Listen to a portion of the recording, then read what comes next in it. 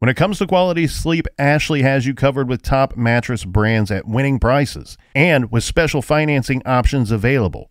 You can snooze now and pay later. Plus, your mattress purchase helps give the gift of better sleep to children in need and U.S. Special Operations Forces. Visit your local Ashley store or shop online today and make every snooze count. Financing is subject to credit approval. See store or ashley.com for details. Dreaming of overseas adventures or connecting more deeply with family from afar? Rosetta Stone bridges the language gap. I've tried others, but Rosetta Stone's immersive lessons and voice feedback technology are game changers. Dive into 25 languages by learning intuitively, just like when you were a kid. And here's the holiday sparkle. Grab a lifetime membership now and save 50%. Gift yourself the world. Head to rosettastone.com now and save 50%.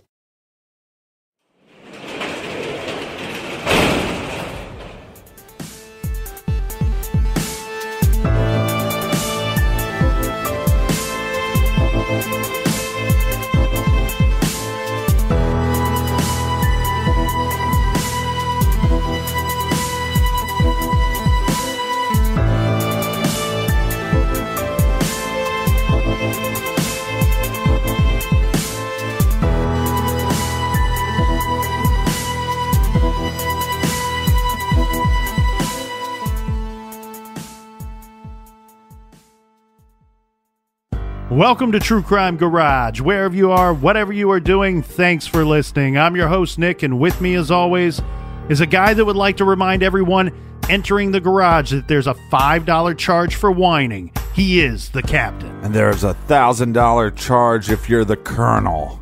It's good to be seen, and it's good to see you. Thanks for listening. Thanks for telling a friend.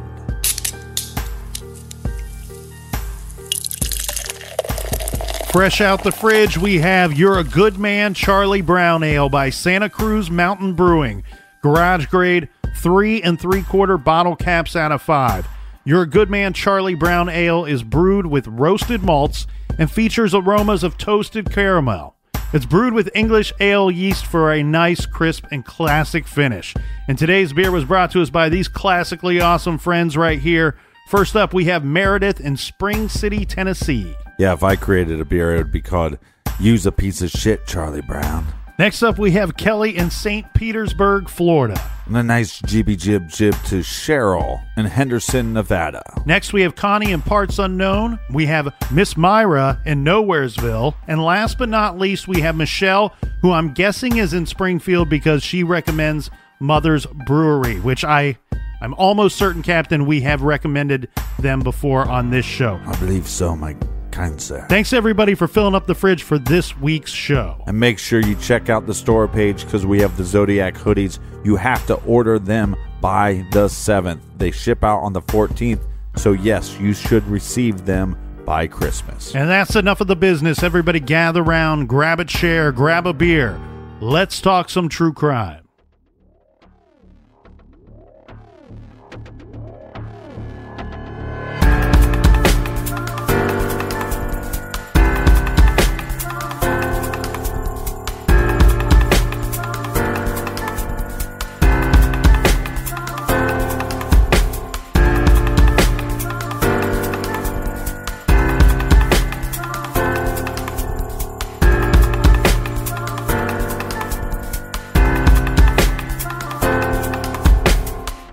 Many have told the story of Edmund Kemper, but you've never heard it quite like this before. Most of the information in this case is well known, but I will lay some of it out here. Edmund Emil Kemper III was raised by a mother that even when he was just a small boy, she very likely hated him. Edmund liked to play death ritual games with his sister. He tried living with his father, but he didn't want him either. He grew to be a large man and extremely intelligent. Ed was about 6'9" tall, and his IQ near genius level. Some call him the Ogre of Aptus. As an adult, he was convicted of the mutilation slayings of 8 women. Was this hulking monster born evil, or was he made evil? This week, we will study Edmund and those who have studied him before. We will try to learn about the angry little boy that lives inside this giant homicidal man. This is a look at the murderous madness of Edmund Kemper, the co-ed killer. Well, I'm not an expert. I'm not an authority. I'm someone who has been a murderer for almost 20 years. Can you say how many people might be doing crimes like you were doing? It would be a guess, but it's not. It's far more than 35. It isn't that impossible in this society. It happens. Are there more people? They didn't give up. How many? She didn't give up. I did. I came in out of the cold. And what I'm saying is there are some people who prefer it in the cold. You were able to appear like an ordinary person, non-threatening to... I lived as an ordinary person most of my life, even though I was living a parallel and increasingly sick life, other life. One victim let me back in the car. I locked myself out. She opened the door for me. My gun was under the seat. What in the hell am I doing telling you that? Am I a masochist? Am I looking to be tormented further? I'm trying to show you just how awful this got, how commanding these rages got.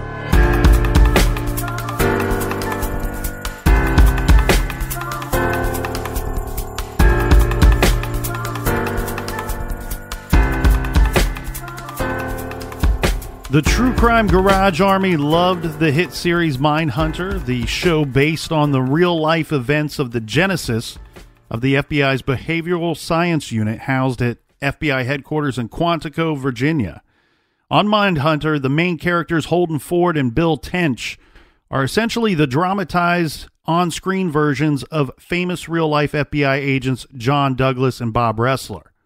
Like on the show and like in real life, these agents worked in a special unit of the FBI that had many objectives, but two of the most important were helping local law enforcement agencies solve crimes and studying the new phenomenon at the time, which was the realization of the significant increase of stranger-on-stranger crimes, serial offenders, and serial killers, which are both terms now often used, but back then, serial offender and serial killer were new terms, both coined by the special agents working with this unit at the FBI.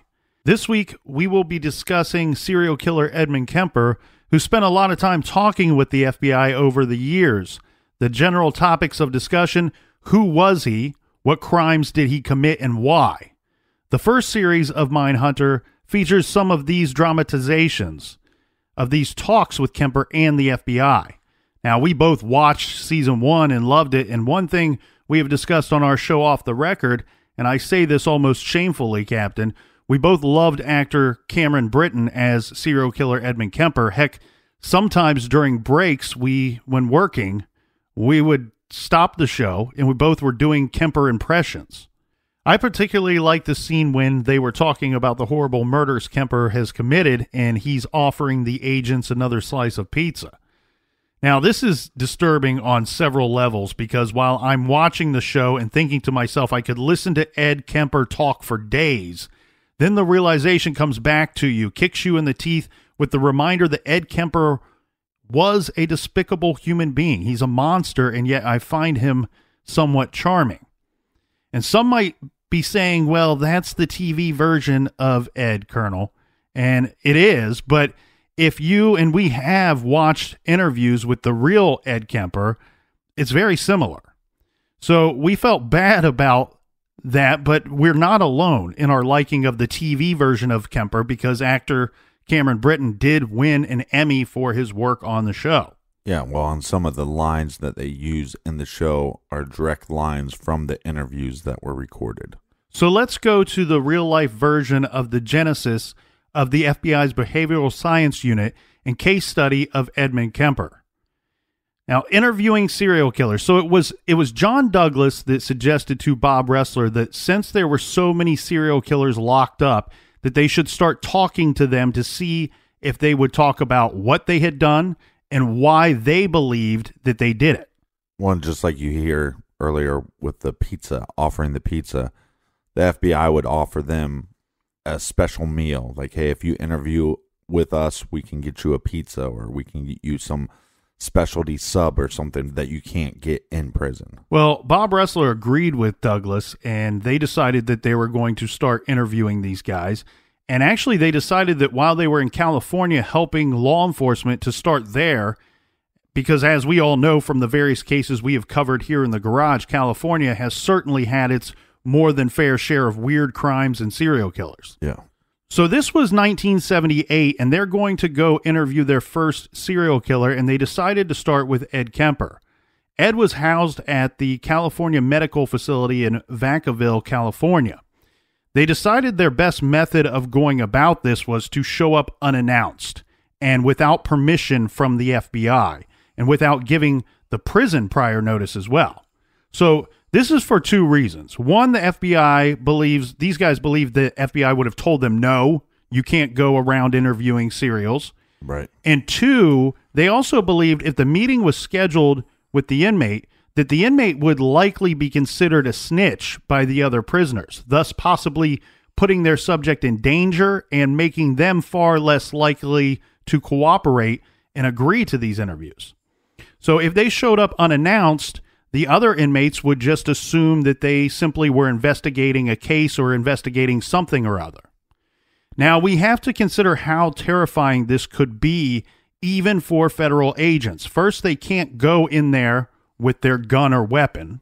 You know, they don't want those things working their way into the, population. Right. And second, they have to sign waivers agreeing that if they were to be taken hostage at any time, that they understood that they would not be bargained for. Well, and both of these men, they're going to go in as a pair.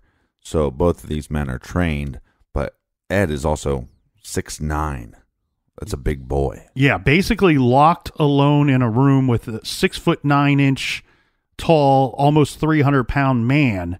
And then another thing that Douglas was concerned about was the IQ of Edmund Kemper. Now, I got to be honest with you here, Captain. I've seen this IQ kind of all over the shop. I've seen it listed as high as 146 and as low as 131. Yeah, or 31. Well, I do know that he was tested at least twice, so that might be the cause of some of these variations. I also understand that there's multiple versions of what we would just call the IQ test, which could give a different score, so to speak. So kind of like credit scores. There's different top levels of different credit scores. Yes, and so we have Douglas, who he thought to himself, and I'm sure he discussed this with Ressler in advance, he was a little worried that, these guys are used to being the smartest guys in the room. And now they're in there with this giant, and they're worried that he's smarter than them. So physically he could overpower them.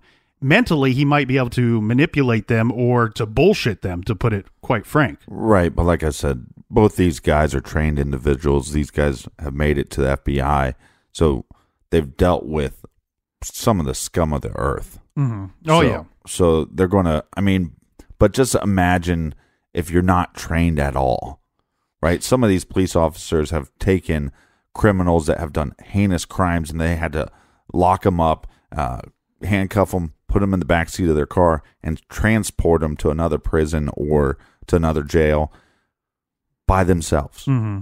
And so, yes, this sounds crazy to us to go, hey, you're going to go into this little steel cage with this killer. But I also think these guys are a lot tougher than that maybe he gave them credit for. Well, you and I discussed Wickline, which was somebody that was put to death here in Ohio for a couple of murders. Yeah. And Wickline was a large man. He was quite strong as well, and he was intelligent too. He was not as big as Edmund Kemper. His IQ was probably not as high as Edmund Kemper's. And 28. he was a guy that, we spoke to several officers that said, I knew guys that had to transport him. I knew guys that had to be in a room with Wickline, and they went to their superiors in advance and said, I refuse to be alone with him. Right. If I'm going to be in a room or in a car with this guy, there better be multiples. There better be a bunch of good guys and only one wick line. So the thing with, and like you said, these guys are trained. These guys are skilled individuals. Douglas was I believe he was a boxer in college, so a bit of a tough guy, I guess. But, yeah, I mean, look, if you're a trained boxer and then you had to deal with the scum of the earth, those guys they're not afraid of this guy. But keep in mind just the reach alone on Ed Kemper. I mean, 6'9". Yeah, but you know the difference between a normal human and an actual trained boxer. Anytime somebody says, "Hey, I trained as a boxer," you don't want to fight that guy. Right. That guy knows how to throw a punch. The thing, though, too, that's tough for us regular civilians to get over is just the idea of, forget about his size or his intelligence, but just the idea of being in a room with somebody that is not only capable of murder, but according to the case file, it tells you that he enjoyed it. Yeah, and I'm not trying to put a damper on this, but I also think some of the psychological warfare on this is, Ed's 6'9", he kills women. Mm-hmm. You know what I mean? Like, it's not like he just killed anybody and everybody. Right. You mean he's not like Russell Crowe entering the Coliseum and fighting lions? Right. Yeah. Are you not entertained? Are you not entertained? So the John Douglas and Bob Ressler, they were interested really and truly in anything that Kemper wanted to tell them, but per the unit's study, they were primarily interested in getting answers to the following questions. 1, what leads a person to become a serial sexual offender, and what are the early warning signals? 2, what serves to encourage or to inhibit the commission of his offense? 3, what types of response or coping strategies by an intended victim are successful with what type of sexual offender in avoiding victimization? 4, what are the implications for his dangerousness, prognosis, disposition, and mode of treatment? All right, so question for you, because if you watch Mindhunter, they don't really have questionnaires or really much of a objective at the beginning, or that's at least what the show portrays. Mm-hmm. So do you think that this was the first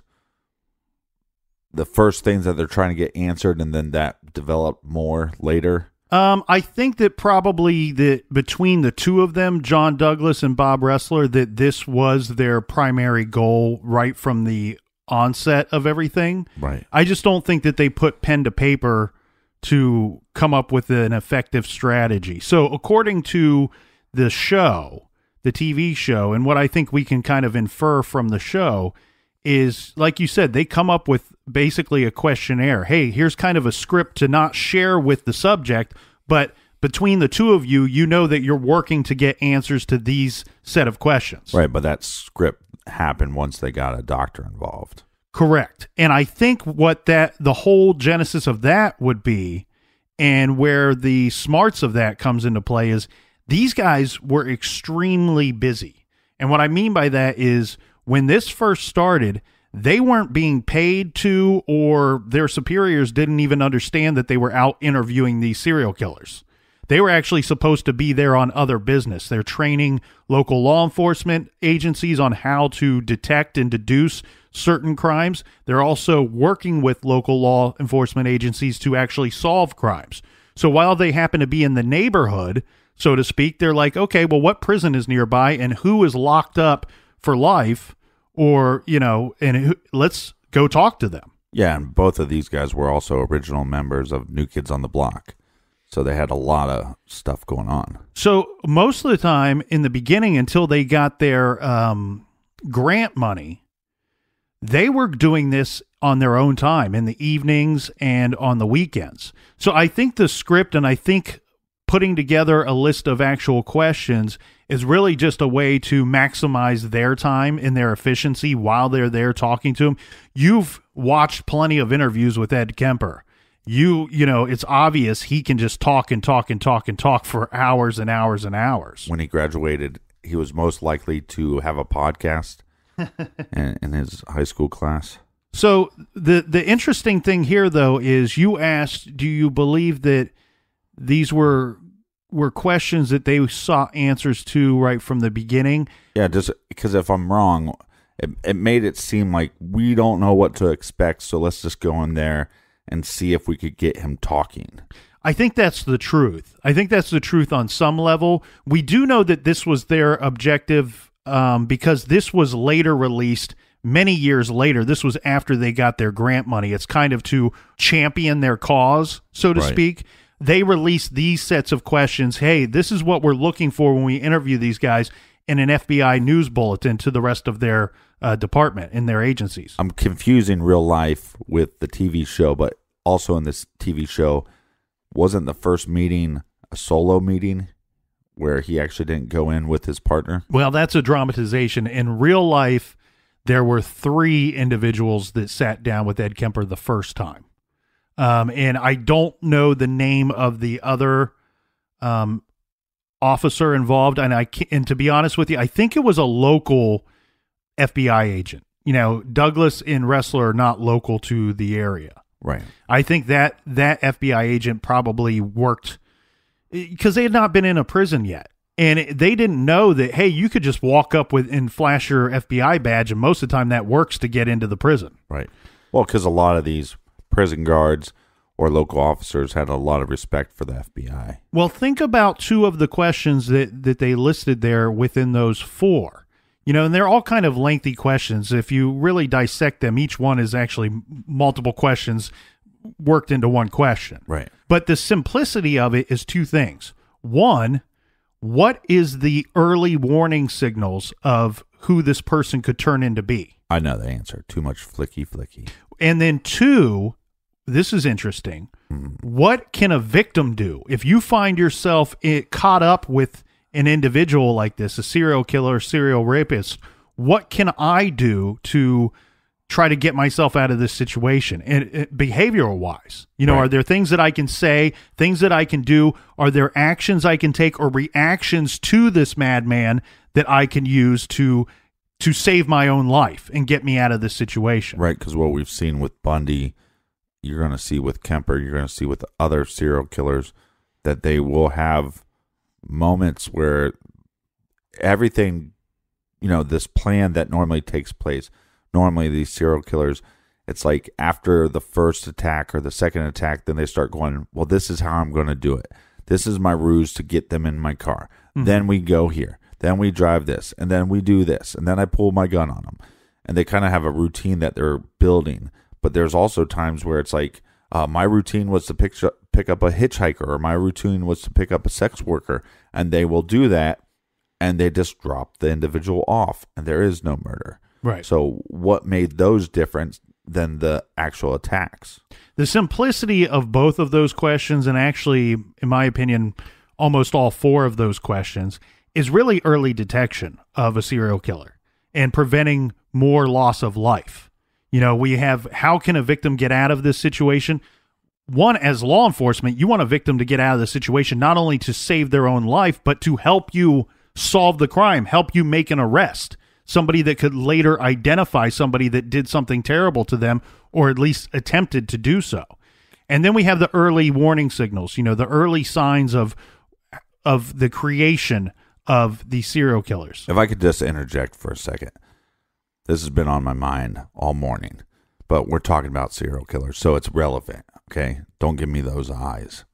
Big shout out to Bill Burr, the comedian. I was watching his show last night, his cartoon show on Netflix, F is for Family. And there's a scene where he's arguing with this kid, and he starts fighting the kid. Mm-hmm. And then the dad comes up, and he's like, "What are you doing? You're trying to fight my 9-year-old son. What are you, some kind of asshole, right?" And then you notice that the guy's name on his name badge that's fighting Bill Burr's character, his last name is Dahmer. And then he starts calling his son Jeffrey. And the kid has blonde hair with the little glasses. And I just thought, I can't get away from true crime, but how clever it is that he just kind of threw it in there. Like, I wonder how many people watched that and didn't even know that it was Jeffrey Dahmer. And true crime's kind of seeped its way into all different kinds of media. Well, and the fact, too, that like the cartoon is based around that time period where Jeffrey Dahmer would have been a child. Okay. Well, but a key thing to keep in mind when talking to these serial killer types, and we've touched on this a bit already, is that they are often skilled manipulators, and some of them quite intelligent, which, as is the case with Kemper. So it was and is extremely important that the FBI agents know the case inside and out in order to hopefully get the answers to the questions and to advance the FBI's ability to prevent, detect, and capture serial offenders and serial killers. Now, the agents are going to want to learn everything they can about Kemper's childhood, environment, relationships, crimes, habits, and his arrest. But they're going to want to know this in his own words, right from his mouth. And when we come back, we will talk about some of the things that they learned.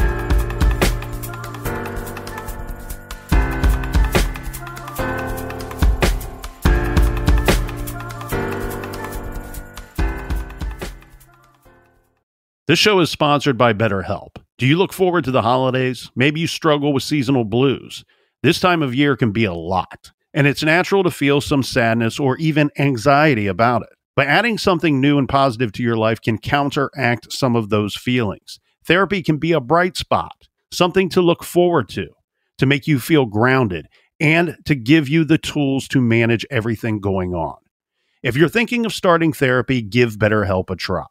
It's entirely online, designed to be convenient, flexible, and suited to your schedule. Just fill out a brief questionnaire to get matched with a licensed therapist and switch therapists at any time for no additional charge. Find your bright spot this season with BetterHelp. Visit BetterHelp.com/garage today to get 10% off your first month. That's BetterHelp, HELP.com/garage. Rosetta Stone is the language learning program with a lasting impact. I've been using their app to learn French, and it's not just about memorizing words, but actually having real conversations. And it's not just French. They offer 25 languages. Right now, Rosetta Stone has an awesome holiday deal, 50% off their lifetime membership. Every language, unlimited access forever. For anyone keen on diving deep into a new language, check out rosettastone.com. It's a game changer. At Consumer Cellular, you get the same exact coverage as the largest carriers, but for up to half the cost. Same thing, up to half the cost. Up to half the cost for the same thing. 50% the money for 100% the same thing. I hope I'm making myself clear.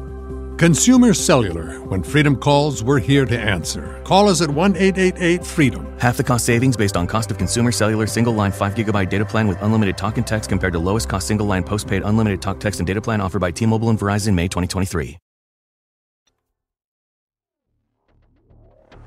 You were involved in the campus because your mother worked there. Yes.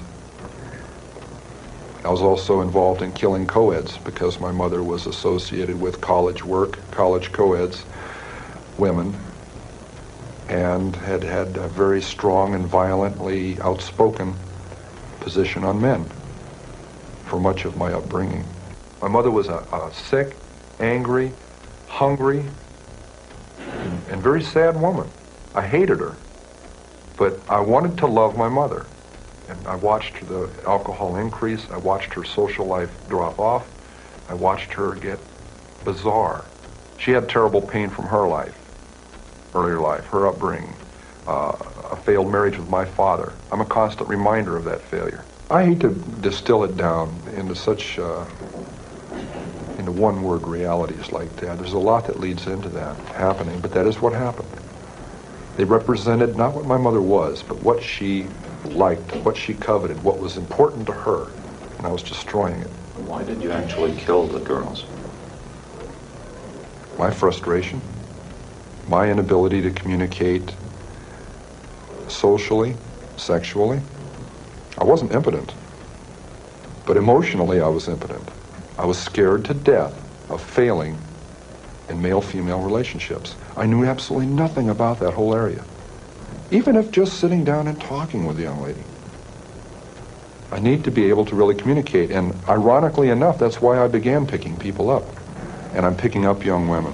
And I'm going a little bit farther each time. It's a daring kind of a thing. At first there wasn't a gun. I'm driving along.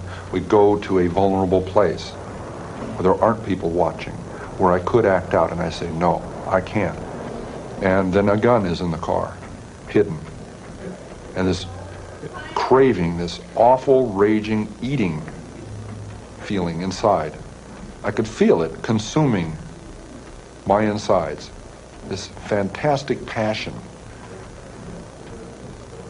It was overwhelming me.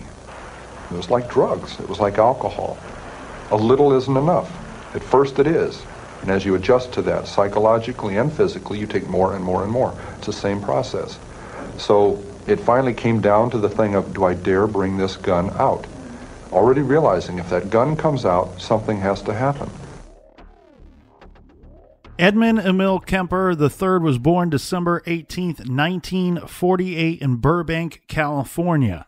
Now, during his childhood, Kemper was physically and emotionally abused by his alcoholic mother, Clarnell, who was divorced from his father. Before the divorce, Ed was close with his father. After the divorce, Ed's mother hated him, and it's believed this is because Ed looked almost exactly like his father. One of Ed's favorite games to play as a boy was a game that he invented, in which he called it Gas Chamber, or The Gas Chamber. This would be a game that he played with his sister, where they would take turns basically pretending to be gassed or gassing one another, and then he would writhe around pretending to be in pain on the floor as he's pretending to die because of this game that they were playing. Now, while Clarnell and Ed's two sisters slept upstairs, she made her son, at the age of just 8 years old, sleep in the dark and cold basement alone at night.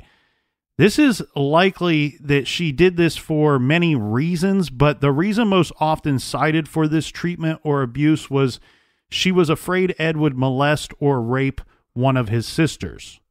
So, and we've heard in several interviews Ed describe this, and he describes it in a way that makes you really realize how tormenting this was for him. This was a form of some kind of psychological abuse because he was afraid to be in the basement by himself. Right, but was there any evidence that he would do this, or is this just a made-up nonsense fear by his mother? Oh, that he would rape or molest the sister. Right. That's a really good question. And this is the thing that I've often wondered about, because now, let's say you're his mother. You're now in a situation where much later in life, this is projected as being a form of abuse and torment that you instilled on only one child out of three. Right. You kind of singled out this dude and put him through hell. And, you know, it's kind of like a Cinderella situation, right? Treat one bad and the other good. Well, but you hit on something important here. What if there is some type of evidence that he would have molested or maybe even raped his sister? Yeah. Then, in a sense, you're preventing the torture or abuse of another of your children. You see what I mean? By putting him in the basement. Well, right. And you're not putting him out in a shed.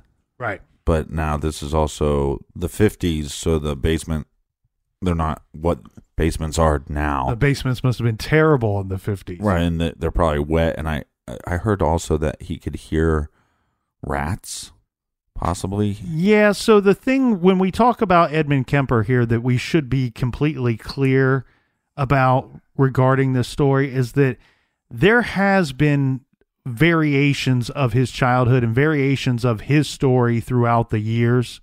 I do wonder what is fact and what is fiction after all these years have passed.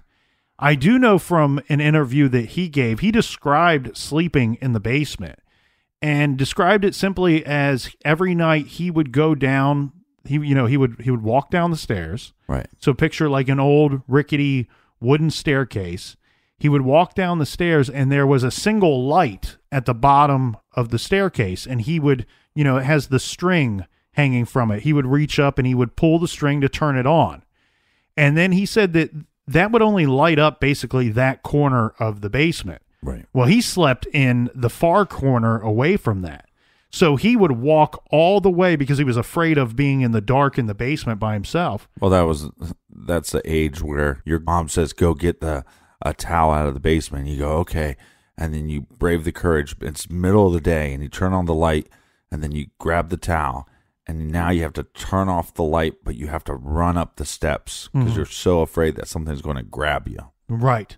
So he would walk the length of the basement, basically, to the other end where there was another light hanging, and he would put, with a string, and he would pull the string and turn that light on, and then he would walk all the way back to turn off the light that was near the stairs. And most reports and stories would say that he was locked in the basement every night. I don't know if that, in fact, is true because his own words state that he was in charge of closing the basement door. He actually references that he would get yelled at by his mom because of the cold would seep up into the house if he didn't close the basement door, and she didn't want to feel the cold. Wow, that's so nice of her. I don't know if he could hear rats. That's the other rumor, was that he could hear the rats scratching around in the night. Yeah, or if that was just made up in his head. Yeah, or if it's just a story to make it worse than what it actually was. In all reality, let's say there were no rats. At the very least, we have an 8-year-old boy, somebody who's very young, mentally young as well, emotionally young, sleeping by himself in a dark, cold basement to which it's so cold that he's required to shut the door so the cold doesn't seep into the rest of the house. And at the very least, in the middle of the night, he's going to hear the furnace turning on and off. So there would be noises that would probably startle him and wake him up or scare him throughout the night. Right. And on top of that, why are you there? Mm-hmm. Why are you in the basement? If you know it's because your mother fears this, then it's like, and again, if there's no evidence that you're going to do this or even capable of doing that, do you then become capable of doing it because you are essentially being accused of being capable of doing it? Well, the other thing too, Captain, is it is no question that his mother was an alcoholic. So there could be a skewed perception on her behalf as to what was going on in her home if she was drunk or under the influence a lot of the time while she was home. But Kemper did engage in psychotic and psychopathic behavior early on. So he started off by dismembering his sister's dolls. This was all based around a violent fantasy that he would later tell us about, killing his mother and his sisters. Now, one book describes this scenario pretty simply in something like this, stating that as Ed sat awake in the cold, dark basement at night and his hatred grew and grew, he fantasized about killing the females upstairs. So, right, because he's less than. Right. And they made him less than. But also, just because your son rips apart your daughter's baby, or Barbie dolls, I don't know if that's a sign of anything. The fact that he is stating that it was a replication of how he would murder his family, now that's a whole different level. But a kid just ripping apart a doll, that's sometimes boys will just be boys. Yeah, and he said that he started off by like popping off their heads, so like if you picture like a Barbie doll or any kind of doll, they usually have like that plastic head connected to a much stiffer, stronger, sturdier plastic body. And he says, he would get like pleasure from hearing that noise when he would pull the head from the body. Right. Well, later he said that he actually believes he even received some kind of or got some kind of sexual arousal by doing this. And look, I'm just going to put this question out now because we're going to be talking a lot about his viewpoints on things. And again, this is also hindsight. Is he just making some of this stuff up later in life to make him seem more interested? I mean, this is a guy that wants to talk. He wants to be heard. He wants people to listen to him. Are they more likely to listen to you if you're coming up with these interesting scenarios? Mm-hmm.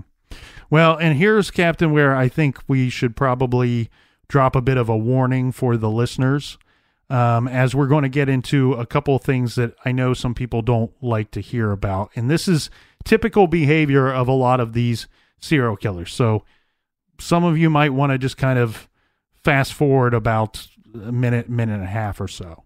So one of these behaviors that Kemper was showing us as a young man when he was a teenager, early in his teen years, this included the torture and killing of animals. Now, the family had 2 cats. One of them he buried alive, and he later dug it up and he stored the carcass of the cat in a closet in their house. And then the second cat he killed with a machete. So this is a different situation, much different. One buried alive, the other he's actually physically attacking it with a machete to the point of he's getting blood on himself during the course of killing this animal. Right, but this is a huge step up from dismembering dolls. Yes, and actually, I found this quite interesting. Some psychologists say that cats are the most killed animals by these young, later-to-be serial killers because of a couple of psychological reasons. One, by far most serial killers are men. And many have suggested that the cat, on some psychological level, is representative of the female gender. Right. And that a lot of these guys kill for their hate of a single female or of all of the gender. Well, I think you see this with Dahmer. You also saw with the cat torture videos of Luca Magnotta, a.k.a. Puka Nahata. But in that scenario with the Luca Magnotta case, his victim was a male. Yeah, and so that's why they believe that cats are usually, we see the torture of different animals. We certainly did when we talked about BTK and, as you mentioned, several others. But it seems to be that cats are the most often killed by these guys. Now, this is a good time for us to introduce what the Mindhunter guys would refer to as the homicidal triad. Well, hold on. This is a good time to apologize for people that we probably should have said 2.5 minutes. Fast forward 2.5 minutes, so you probably caught that tail end, and we're sorry about that. Yeah, so the homicidal triad, as the Mindhunter guys would later come up with, this is after years of studying these serial killers and interviewing them and coming up with and getting information straight directly from them. Right. So these 3 behaviors that we would see time and time again in the childhood of these eventual serial killers are these 3 types of things. 1, fire starting. 2, bedwetting. And 3, cruelty to animals. I'm a fire starter, twisted fire starter. So, with Edmund, is he wetting the bed? Is he making the wet basement wetter? I don't know about wetting the bed or fire starting, but we do know he was doing the cruelty to animals. But this is... throughout their studies, this is something that they would see enough to the point that they came up with a name for it, the homicidal triad. And this is something that they would see out of these serial killers where they would often exhibit 1 or 2 or all 3 of these behaviors during the course of their childhood. Well, there's different levels, too, of like pyromaniacs. When you're a kid, especially a young boy, and you get a box of matches or you get a lighter, you're going to light every toy that you can on fire. Mm-hmm. But then sometimes you're hanging out with one of your buddies and they're like to the extreme. And I think that's kind of what they're talking about. There's always going to be somewhat of a fascination, especially with little boys playing with lighters or matches. Yeah. So people out there listening shouldn't freak out if they've experienced some. I would freak out if your son or daughter is doing the cruelty to animals thing. That seems to me to be a different level. But like you said, some kids play with fire. Some kids wet the bed. Right. And I don't know how much. I think years later, I'm curious to see how much they think the bedwetting is actually involved, because that's not a destructive behavior when you compare it to the other 2. It's not a destructive behavior at all. Did you have a wetting of the bed problem? Well, but they're talking about... Seems like you're defending this one. No, I'm not defending any of it. What I'm saying is what they mean by bedwetting is of a considerable older age. Right. If you have a 3-year-old kid and they're wetting the bed, sometimes they're just a 3-year-old kid. Right. Anyway, it's... What we do know is Edmund grew up to hate his mother, And at the age of 14, he ran away from home. This is in search of his father, and he finds his father in Van Nuys, California. So when he caught up... He was looking for a better basement. Well, when he caught up with his father had a new family, and he didn't want Edmund staying with them. So Kemper said just him being around gave his stepmother migraine headaches. So he was shipped off to go live with his father's parents on a 17-acre farm in North Folk, California. Yeah, but can you imagine, though? Okay, let's say you're not. Well, okay, say you are married, and then you bring your son around, and your wife is saying, I get migraines. Mm-hmm. This kid gives me migraines. Mm-hmm. You really going to pick this Looney Tune over your son? Well, you got to keep in mind, he's already chose to not choose his son. He's right. Not been living with his son. Yeah. He's already walked away from that job and from that responsibility. And that's why... Yeah, but you also... See, I wonder what the actions were between... or what kind of relationship was there, violence or anything between Kemper's mother, father? What was their dynamic like? Because if she is, this alcoholic Looney Tune, then you'd think on some level, okay, yeah, I didn't choose you then, but hey, things are probably pretty bad for you, so maybe I should do something. Well, he would have had a good idea, and when I say he, I mean Edmund's father would have had a good idea, because I believe and I don't remember the exact words, but something similar to this. He stated that being with Clarnell, with Edmund's mom, was worse than the time he spent fighting in the war. And he was, from my understanding, like he referred to his time in the war. He was served, I don't know which war it was, but he served over a year in combat to what he referred to as suicide missions. And he said being with her was worse and more frightening than being in those suicide missions. See, there you go. So you would have to... So you're a bit... Yeah, but here's my point, though. It's worse than a suicide mission, and that's what you're putting your 8-year-old son through? In his opinion, yes. And then when your son finally shows up and leaves there and says, look, I didn't like living there, so I sought you out. I came and I found you.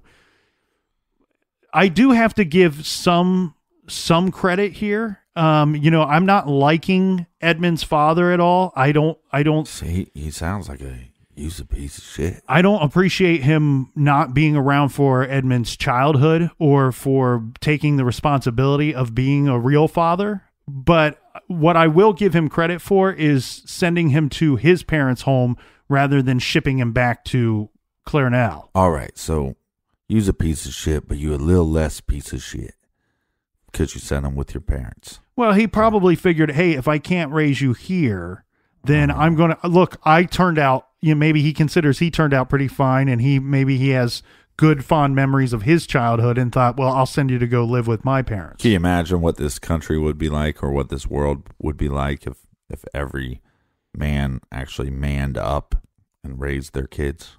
Well, that's a big portion of the study into these serial killers, and why I said that we'll take a look at this situation and try to figure out if Edmund Kemper was born evil or if he was made to be evil, because the very simplistic thought of a serial killer is this, that they cannot have, and you can email me, you can hit me up on the blog, you can do whatever you want, but it would be tough to convince me otherwise. For a person to knowing and willingly and plan out the murder of multiple people, of multiple individuals, they cannot have the same or share the same emotions that quote unquote normal people have. So why don't they have the same emotions as we do? What about, is that excluding like soldiers? Well, again, that to me is a different situation. A serial killer is a very defined type of person and killer. Okay. Where a soldier is a different definition of a killer. Technically, they both are killers, but there are huge differences between the two. So again, why don't they? So then the question then becomes, why don't they have the same emotions? Why don't they have the same responses as we would to their environments and to behaviors around them and to treatments that they're receiving? And this, when you go back and you really get to probably the simplest form of this is, does it start with being a little baby? And does it start with having a mother that didn't want you and having a father that wasn't there and not developing those emotions and not, developing those behaviors, empathy, and not developing empathy at a very young age. Well, and also not in that, it doesn't always have to be that order. Sometimes it's the mother that rejects them and the father is still around, but he is just not such a great father. Mm-hmm. So I think you see it happen multiple ways. Yes, and not all serial killers had a horrible time growing up, a horrible childhood, but some of them did. And I do understand that there are a lot of people out there that had bad childhoods. Because look, if everybody out there that had a quote unquote, what they have determined to be a bad childhood, grew up to kill people in the double digits, in the 10 or more people, we would be running out of people on this planet. So I'm not saying it's an excuse. It's more of a question of why and how. All right. So his father ships him off to live with his parents. Yes, on a 17-acre farm in North Folk, California. And it seems like Ed got along well with his grandfather, but not so much with his grandmother. His grandmother was a bit of a strict disciplinarian. His grandparents got him a .22 rifle for Christmas for small game hunting. There are differing stories about what I'm about to tell you, but the simple truth of it is this, that on August 27th, 1964, 15-year-old Edmund Kemper used his Christmas present to shoot his grandmother in the back 3 times as she sat at the kitchen table typing. Afterwards, he stabbed her 3 times with a kitchen knife.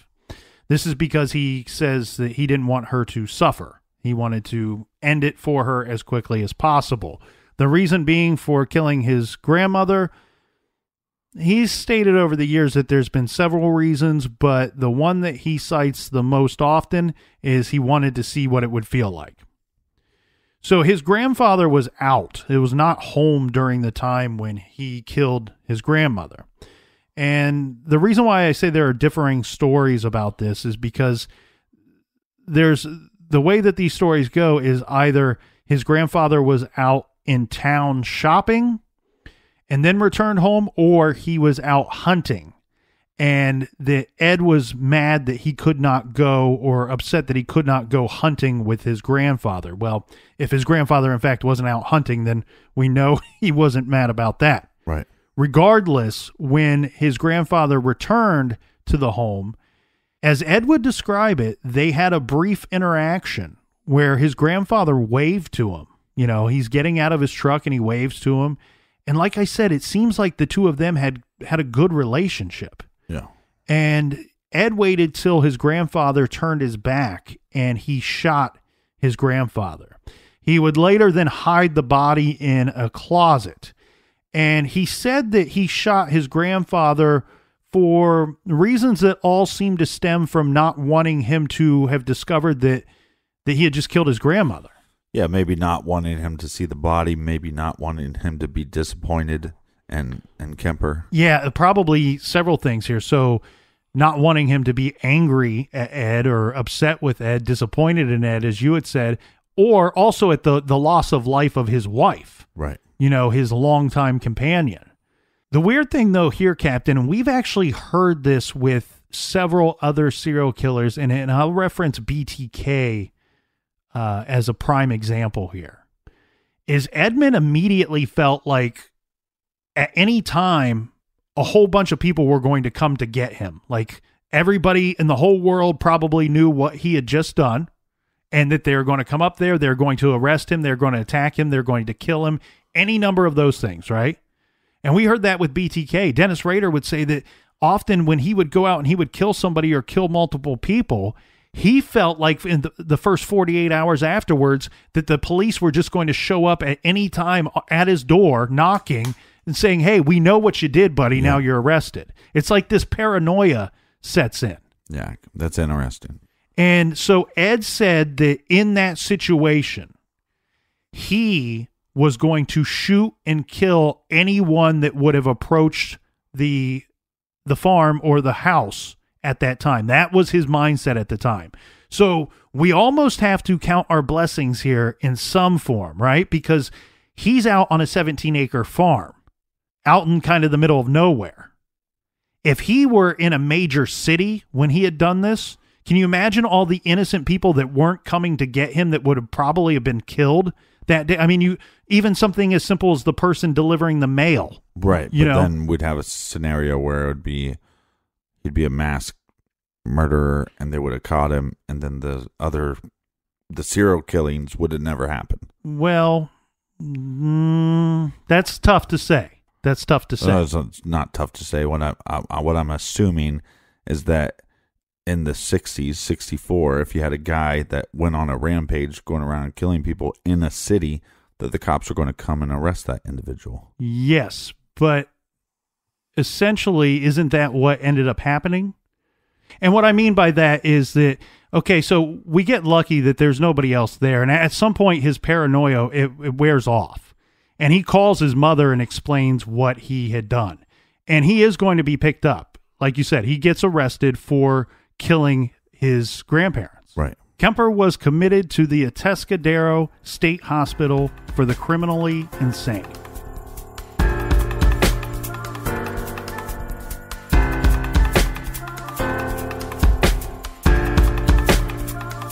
All right, Captain, I want to let everybody out there know I received a lot of great emails, several people asking about specific cases to cover. I mentioned a few of them here. One, the Honey and Barry Sherman case, the Tika Lewis case, the Amy Mahalovic case, and Laura Spurrier.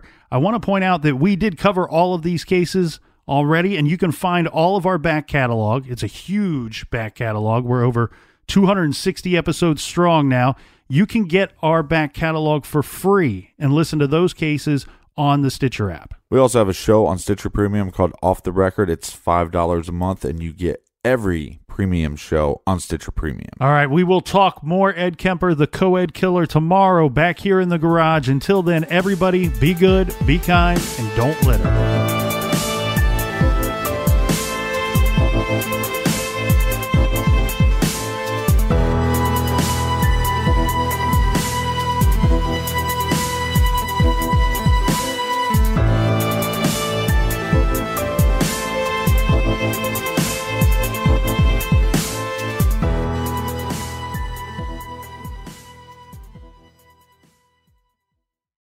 You can live out your MasterChef dreams when you find a professional on Angie to tackle your dream kitchen remodel. Connect with skilled professionals to get all your home projects done well. Visit Angie.com. You can do this when you Angie that.